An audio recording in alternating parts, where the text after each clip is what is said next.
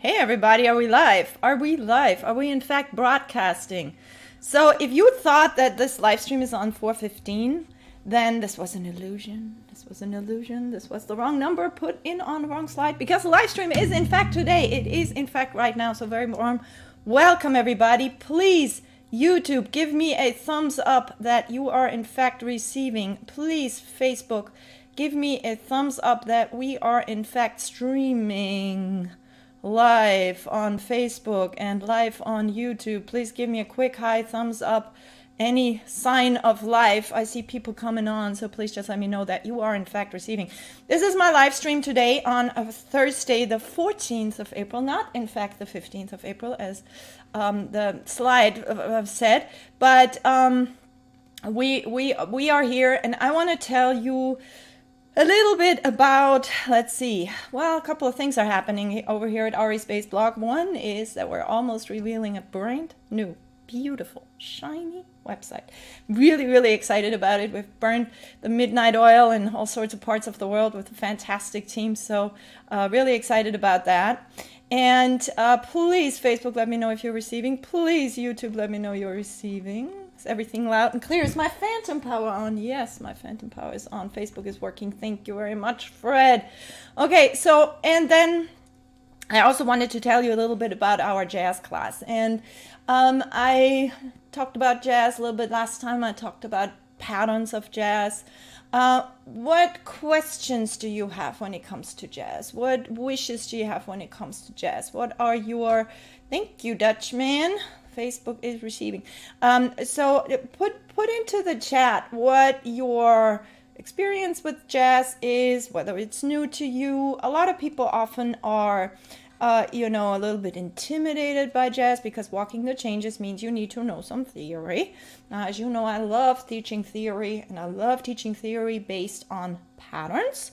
Not because that means you don't have to learn to read, not because it means that it's a shortcut and you don't need to learn how theory actually works. On the contrary, theory in my mind is made up of a bunch of little building blocks that show up as beautiful patterns on the fretboard. And we have this wonderful advantage of having an instrument that is really friendly to patterns. You know, if you play flute or if you play, piano to a certain degree too, but, we can move things up and down. We can see key relationships in a way on these instruments as other instruments can't see. So why not use this beautiful thing and fact in addition to learning music theory? So I like to learn music theory through patterns. That's what I'm trying to say. And what is sometimes a little bit intimidating for people playing jazz or foraying into playing walking bass lines, if that's something that's new to you, is that you are spontaneously composing. You are spontaneously coming up with a bass line. You're looking at scale degree. You're looking at chords which have relationships to each other. So if you are good at theory, you can chunk things together. Oh, that's all part of one key. Oh, the whole A section, that's a 1, 4, 7, 3, 3. Oh, okay, that's a 2, 5, 1, right? So there are certain formulas, certain chord progressions that tend to come around over and over and over.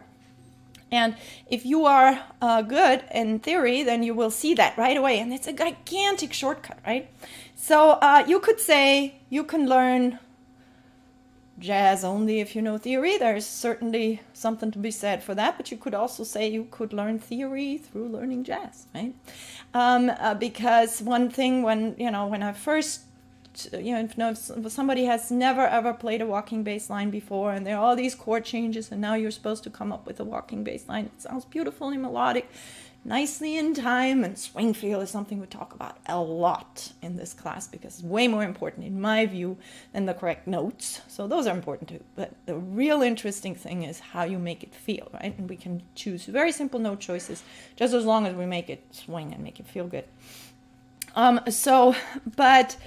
You can certainly use jazz to learn theory and to get better at coming up with chord changes, interpretation of chord changes on the fly. So that's what we do in that jazz class, and you can see down here on the ticker what the page is that it leads to. That's still the old page. It's not the cool shiny new one, but it still has all the information there. And we have a level 1 starting tomorrow. We have a level 2 starting tomorrow. And if you have any kind of experience already playing walking bass lines and jazz, then please, join us, and you can join us straight up at level 2. If it's new to you, then we start nice and easy. For example, what's a very easy way to walk a bass line? Very easy way to walk a bass line is to just say root, 5, 5, right? But it's not root, 5, 5, root, 5, 5. But it's root, 5, 5. Root, 5, 5. Root, 5, 5. Right? Because you have to make it swing. And let me show you. It always says it don't mean a thing if it don't have that swing. There's all these things people say, but what does it really mean? And where does a really good swing feel come from? Please, Facebook and YouTube, put your suggestions into the chat. What makes a good swing feel? What's responsible for when it just feels good? Is there any way of quantifying it? Because I'm not a big believer of just saying, well, you either got it or you don't. No. I do not believe that. I don't believe that for a fact, because I've helped people who have been told that before, and I helped them feel the swing just fine and make a walking bass line swing just perfectly. So I don't buy that you either have it or you don't. Okay, I got you, Fred. No worries. So we have we have links on that page where, what's down there is the sign up links for tomorrow, level 1 and level 2. Thomas says continuous dynamic. Thomas is here. Thomas from the awesome Doozoo music educators, doozoo.com. OOZOO. This is the music education of the future. I just posted it. Yeah, I think I posted it to all combinations. Yes. So Tom is a wonderful musician, good friend, and we work together on some great resources for music teachers. And doozoo.com. If you're teaching music and you want to have that wow factor with your students, where you have all your assets right there ready to go, if you have fantastic quality, you don't have to worry about Zoom original sound on, off, and hey, I just sent you this PDF into your email, can you look it up? It's awful. All music teachers on here, you know what I mean, right? So none of that, because you are in control of everything. It works just in the browser. I could go on and on. I love Doozoo. Check it out, everybody. And yes, continuous dynamic. That's something that makes it swing for sure. And then another thing that makes it swing is being aware of the subdivision. Now I have the world's most non-swingy drummer right here. I apologize. My other drummer was not available at this time, but this one does the job for practicing, but you have to be seriously careful, because if you practice, I'm going to use iReal Pro. And if you use iReal Pro too much, you have to be careful, because you can really start sounding like this MIDI subdivision, right? But for the purposes of what I want to present, it'll at least get us started, because I just noticed my lovely little metronome is out of battery. So I'm going to need to use iReal Pro. So I'm using iReal Pro. I took out the bass, I believe, didn't I? Okay, there you go. Now, the first thing you want to do when you listen, and what I would really love to do is pull up YouTube, play with some Duke, play with some, real jazz standard, but I can't, because Facebook will pull us down immediately if we play somebody's copyrighted work. So I can't do that. So iReal Pro, you're going to help us out. But you got to imagine that drummer is swinging, right? But I keep talking about the swing feel, and how do you make it swing? How do you make it swing? Facebook user says interaction with the drummer. Yep. The drummer tips us off to where they're feeling the subdivision. Now, question, is swing or jazz? We're talking about walking bass. There's much more to jazz, right? But right now we're talking about playing a medium swing in a walking bass fashion. And what is the subdivision? What's the subdivision? If you feel that, what's the subdivision? That's when you just feel the clicks, or just go with the count, right? 1, 2, 3, 4. That's the time. That's the quarter notes. But how do the quarter notes get subdivided? they do not get subdivided by 2, they get subdivided by 3. And the way I like to talk about this is like this. Ding-a-la, ding-a-la, ding-a-la, ding-a-la, ding-a-la, ding-a-la, ding-a-la, ding-a-la. You could say, if you wanted to, you could say 1, 2, 3, 1, 2, 3, 1, 2, 3, 1, 2, 3, right? But it's better, my opinion, after teaching many students on rhythm, it's better if you say a word or syllables, because counting always keeps us in our brains, in our minds, and it is much more powerful if you use a word or syllables like the ding-a-la. And if you do that, then you're not in your analytical part of the brain, but you're feeling it, right? So the first thing you want to do when you learn any jazz standard is to listen to the masters and do the, as we call it in the jazz class, do the ding-a-las. And the way, hey Willie, good to see you. Seattle connections in the house. Not Seattle, Philly. What am I doing? Philly. So again, I'm going to play it, and what you want to do is just feel the ding-a-la, ding-a-la, ding-a-la, ding-a-la, ding-a-la, ding-a-la, ding-a-la. Because sometimes you learn the most by showing what you should not do. So I'm going to play a walking bass line to this. This is just a 2-5-1-6 in the key of C. And I'm going to play a very simple walking bass line, and I'm going to purposefully not divide it by 3, but I'm going to divide it by 2. Watch this, and it's not going to swing.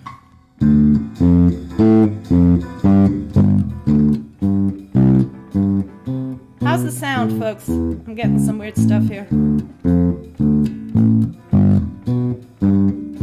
So in my mind, I'm going 1 and 2 and 3. Do you feel how that goes against the grain? It's not swinging. It's not swinging. But now I'm going to think the ding-a-las.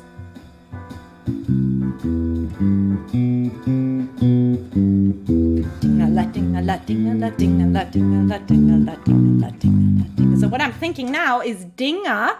I keep sitting on the note, and I lift it on the la. Now what I could also do to make it swing is connect the notes, right? Have no spaces in between. Here's a tip. You know how drummers sometimes play on the right cymbal? They open up, typically the drummer position is like this, and they go tick, tick, tick, tick, tick, tick, tick, tick, tick, right? On the hi-hat. When you do that, you can match that feel and also play the notes short, like I just did. Ding-a-la, ding-a-la, ding-a-la. Lift on the la, though. Don't lift right in the middle, or random, even worse, without a plan, right? But if you lift on ding-a-la, ding-a-la, ding-a-la, ding-a-la, then it starts, starts swinging. And then the drummer might open up, maybe the B section, maybe the third chorus of the solo, and then they go ding, ding, a ding, ding, dig-a-da, ding, ding, dig-a-da, ding, ding, right? They're on that big right cymbal. Sometimes they even have a chain on it to make the sustain longer, and then you can match that sustain. So now you might want to walk something like this.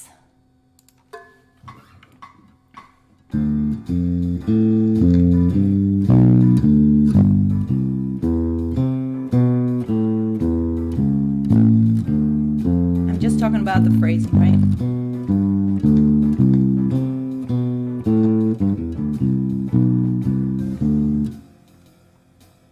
I'm getting weird crackles. You guys not hearing that?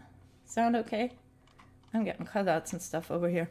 But if it's all good, then I'm happy. So now I connected all the notes, right? That's another way to swing, where I'm still in my mind, though, hearing the subdivision. I'm still hearing ding-a-la, ding-a-la, ding-a-la, ding-a-la. Because every little thing that I do, from like little embellishments, little, extra things, where I stop the note, where I start the note, has to happen according to that subdivision. So feeling this subdivision is very, very important. And look, if you had, gosh, I wish I had a metronome that was actually functioning. Metronome, please. Oh, wait. We need the Duzo metronome right now. That's what we need. Metronome browser. I hope you can hear that. Oh, I hope you can hear that, y'all. Here's my metronome online. So let's see. I'm gonna go to like 80. Can y'all hear that metronome? Give me a thumbs up if you can hear that metronome.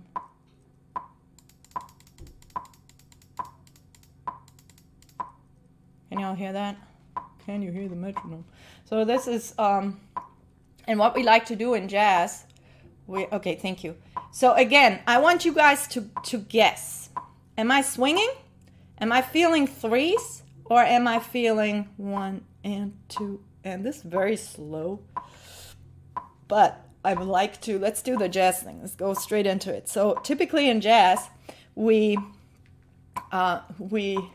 feel 2 and 4, right? Because that's where the hi-hat goes.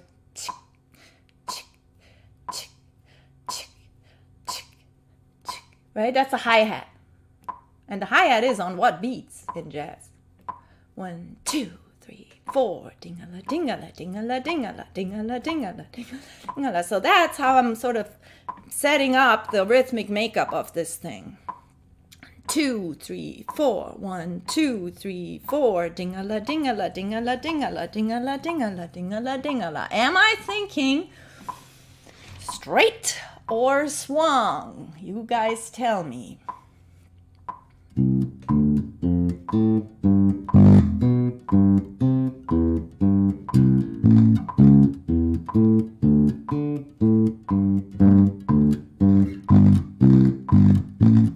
I'm getting all sorts of farts and stuff out of that amp.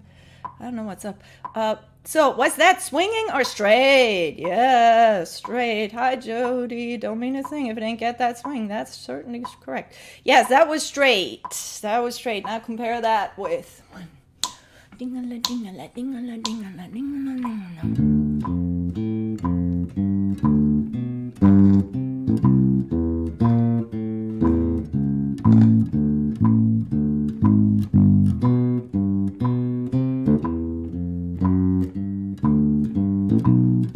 Thinking the ding-a-las, right? That's already swinging much more. Now, when you have a metronome, and for the purpose, so on 2 and 4, I'm also giving the notes a slight little emphasis on 2 and 4, right? Just sort of underscore that feeling that's, it's not downbeat oriented. It's not straight down, right? It's a round thing.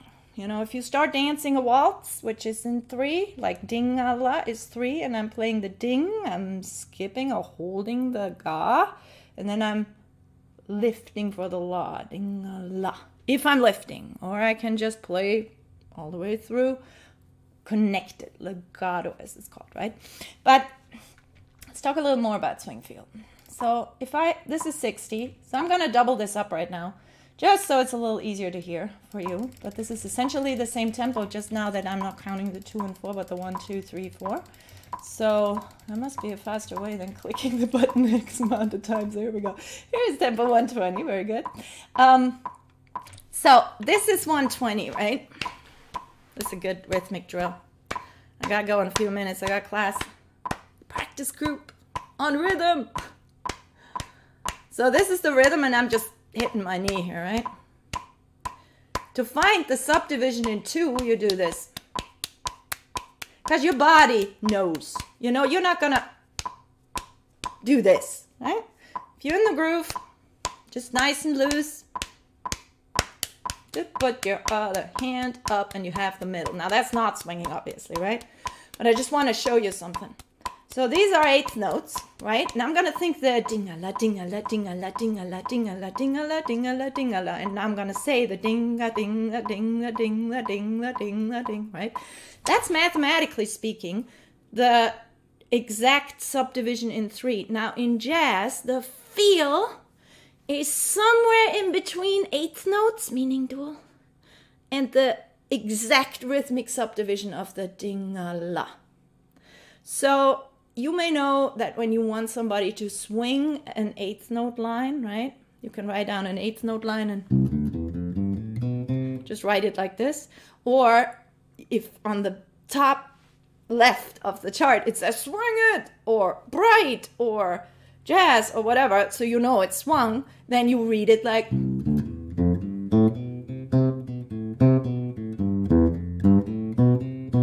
Right? Same tempo. But again, hear it with the quarter notes. Swung.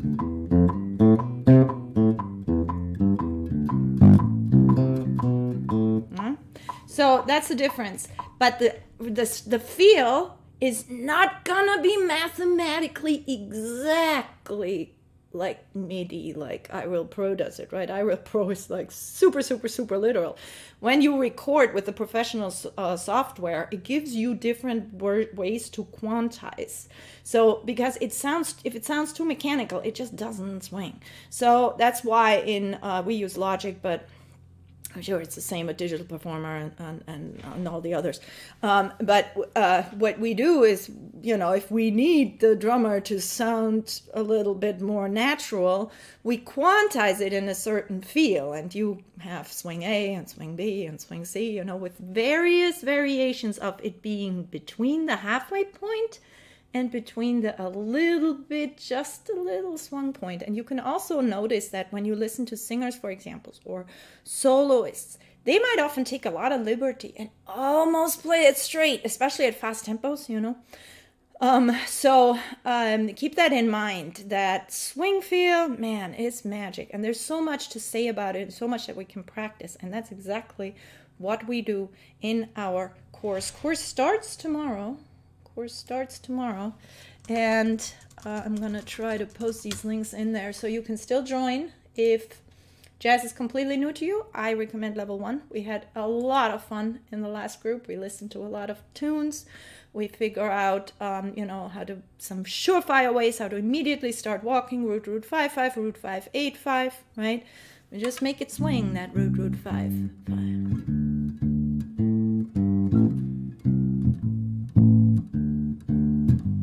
That's my little shortcut for the 1-6-2-5. We just go root, root, root, root, root, root, root.